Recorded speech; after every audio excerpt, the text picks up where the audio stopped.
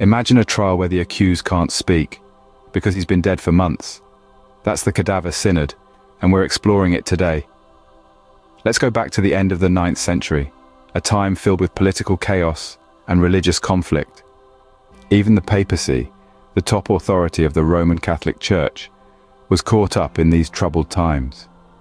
Pope Stephen VI was a key figure during this period, and his controversial actions made him notoriously famous in church history. In a shocking move that amazed the world, Stephen VI dug up his predecessor, Pope Formosus, and put his body on trial. In this strange and unsettling event, a dead body was actually the accused in court. This spectacle deeply affected not only the religious community but also others far and wide. This event is known as the Cadaver Synod, and it's so strange it sounds more like something from a Gothic novel than real history. Get ready as we explore the bizarre and grim details of this episode from the past. Before we get into the details of the trial, let's first learn about the main person involved, Pope Formosus.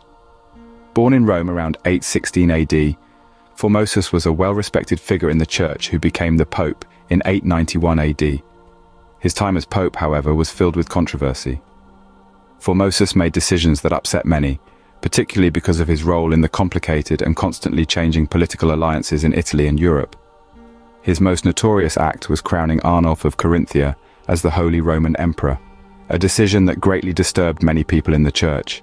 His actions were viewed as overreaching, and as a result, his influence and authority as Pope were called into question.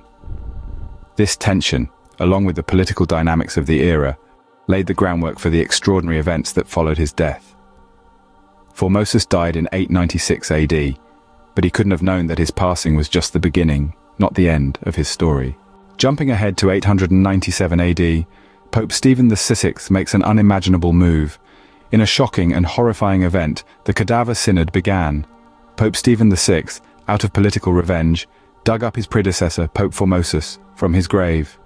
He dressed the corpse in the elaborate papal robes, symbols of a past era. Then, in an act that went against all norms of respect, he put the lifeless body on trial. The accusations against Formosus were serious. He was charged with lying under oath, illegally becoming Pope, and breaking church rules. The once respected Pope was now just a tool in a grim power struggle. The courtroom, full of shocked onlookers, saw the decaying body placed on a throne, a horrifying sight in this trial of the deceased. The bizarre scene didn't stop there. The defense for Formosus was like a puppet show. A deacon was chosen to speak for the corpse, moving its lifeless lips in a weak effort to imitate a defense. This was a travesty of justice that could only lead to one conclusion. The grim event ended with Formosus being declared guilty, his time as Pope invalidated, and his body thrown into the Tiber River. This shocking trial remains a dark part of Catholic Church history, serving as a stark reminder of the extremes people might reach for power. The Cadaver Synod, as shocking as it was, left a lasting impact on the Church and history. Following the event, there was a storm of public anger. The people of Rome, appalled by the gruesome display, revolted, which led to the arrest and eventual death of Pope Stephen VI. His fall from power was quick and harsh, serving as a clear example of how unstable power can be. However, the Synod's effects rippled far beyond Stephen's downfall. This grim incident resulted in a major change in church laws. The Lateran Council of 897, held less than a year after the Synod, introduced a rule that banned the trial of the dead. This ensured that the deceased could rest in peace, safe from the risk of being tried after death.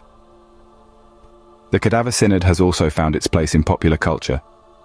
The event has been the subject of numerous books, plays, and even a heavy metal song. It continues to fascinate and horrify, a gruesome spectacle that still captivates the public imagination. The Synod's legacy is a complex one.